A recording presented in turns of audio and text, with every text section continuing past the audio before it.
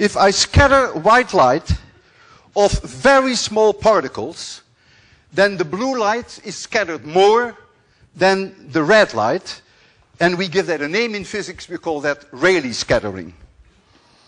Rayleigh scattering only happens when the particles of which the white light scatters is smaller than 1/10 of a micron. That means 1,000 times smaller than the thickness of your hair. So it has to be very, very small. If the particles are as large as 1/2 a micron, then there is no longer Rayleigh scattering. There is no preferred scattering for the blue light. All colors scatter equally, and so white light scattered of particles that are 1/2 a micron or larger remains white. The dependence of the power of scattering, so I'll give that P, the power, is proportional when we have Rayleigh scattering. This is the only equation that may bother you, to 1 over lambda to the 4th, and lambda is the wavelength of light. And I will not bother you to tell you what the wavelength of light is. That may confuse you. But I will tell you that blue light has a wavelength which is about 1.5 times lower than red light. And so if you take 1.5 to the power 4, 1.5 to the power 4, you get 5. And that means, in Rayleigh scattering, blue light has a 5 times higher probability to scatter than red light. And I'm going to demonstrate that to you in 2 complete different ways. The first way that I'm going to do that is to make it completely dark in the lecture hall and have light going straight up here. Then I will light a cigarette, and the smoke of a cigarette has particles that are smaller than 1/10 of a micron. And so the light that you will see that is scattered off the smoke will be blue. So you have seen in front of your own eyes Rayleigh scattering, because the red light more or less goes through. It is really the blue that dominates it, that has the highest probability. So we're first going to do that demonstration to show you Rayleigh scattering of cigarette smoke. And then I have a surprise for you to also show you me scattering. But let's first do the Rayleigh scattering with cigarette smoke. This is also not a pleasant demonstration. For those of you who think that lecturing is easy, no.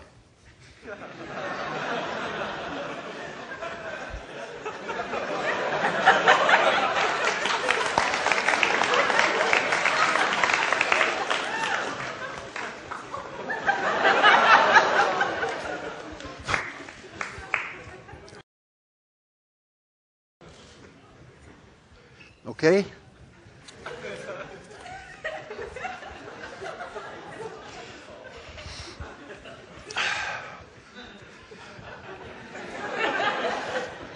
Going to make it completely dark, and then I'm going to hold it in there. All lights off, all off, all off. So, we all agree that this is white light which is coming up. And you don't see the light here because there is nothing that scatters it in your direction. So you don't see light here, but now look. Those of you who see blue, say, yeah. Yeah. Those of you who do not see blue, say no. No. You better see an eye doctor.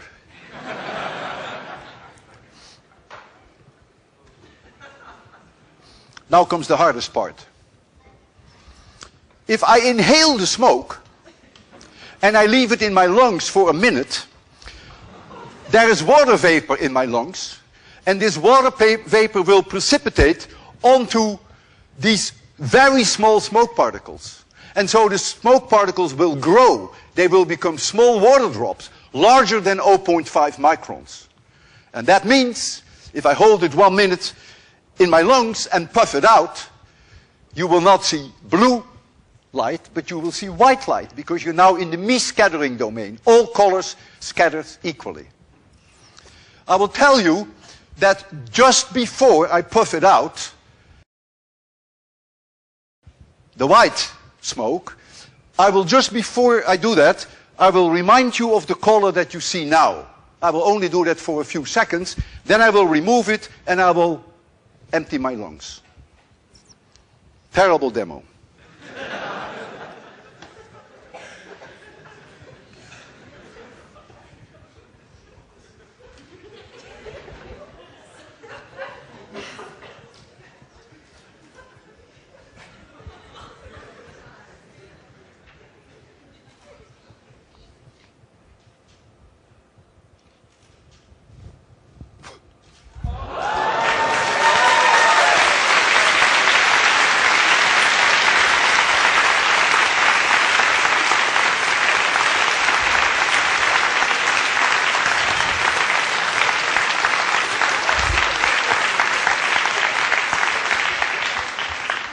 Who saw the white light? Just say yes.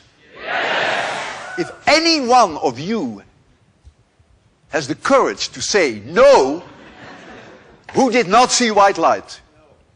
No. Thank you.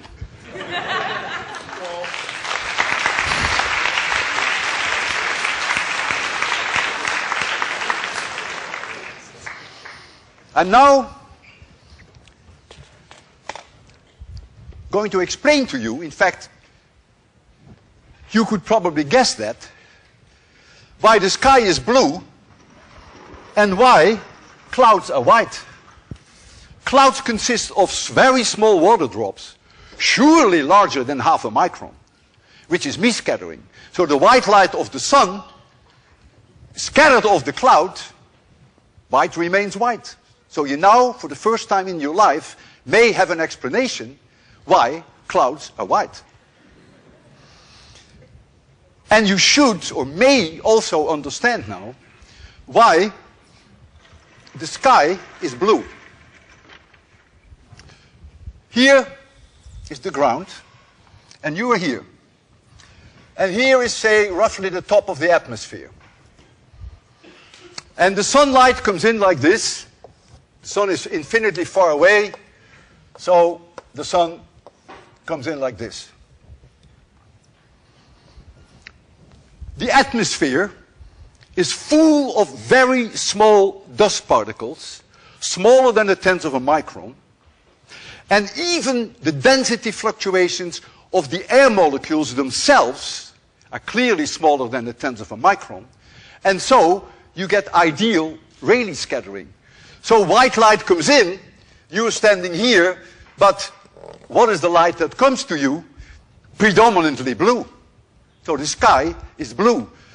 The light that is scattered here comes to you is predominantly blue. So that's why the sky is blue. And so the reason is simply that it is Rayleigh scattering of the dust particles in the atmosphere. If the sun is high in the sky, the total amount of sunlight that is scattered in your direction is only 1%, so it's very little. If the sun is 5 degrees above the horizon, then the sunlight has to travel through a lot more atmosphere. And so I take here a situation which is extreme when we have sunrise or sunset. So the sun is there and the light comes from this side and you are standing here. This is not to scale. This layer of atmosphere is now so enormously large that more than 99% of all the sunlight on the way to you is scattered away. So what is scattered away? The blue is gone. Look at 1 over lambda to the 4th. The green is gone. All colors are gone. There's only one color which has the largest wavelengths, which by the way is 650 nanometers. I wasn't supposed to tell you, but I decided. So the only light that makes it through you is red.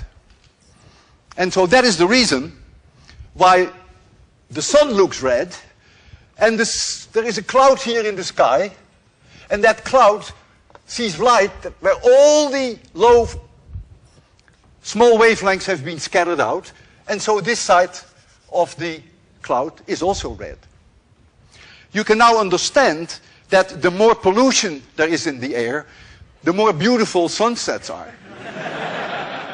And it is well known that after volcanic eruptions, the sunsets and the sunrises are truly fantastic.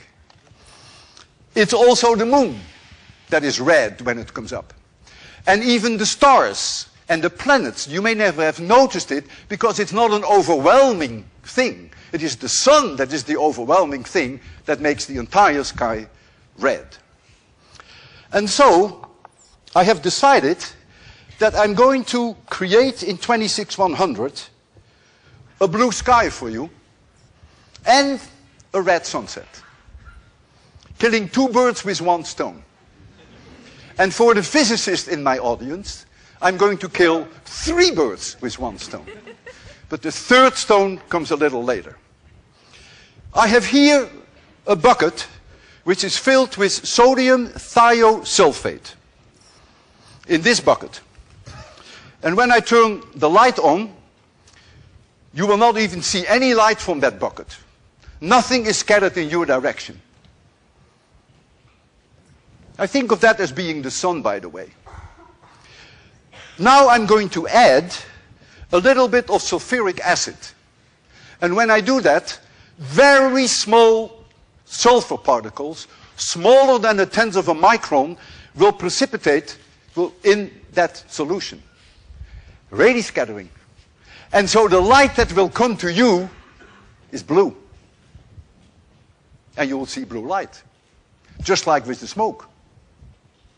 But now, as time goes on, we will get more and more and more and more of those 0.1 micron particles.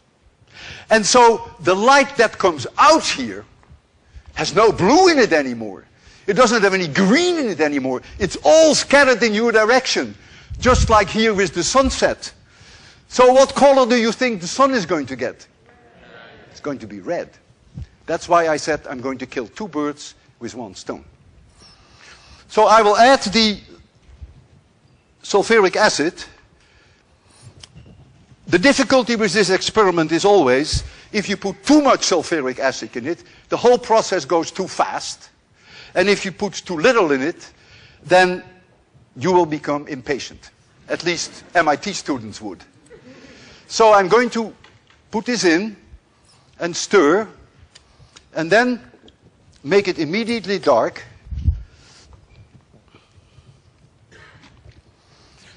And I want you to look at the sky, which is here is the sky. If you sit all the way there, you don't see it so well. But look, how much did you pay for this? These people have a better view. So just keep looking. For me, it's already beginning to turn a little bluish. We'll just give it a little bit more time. The sun looks just white, light, as it was before.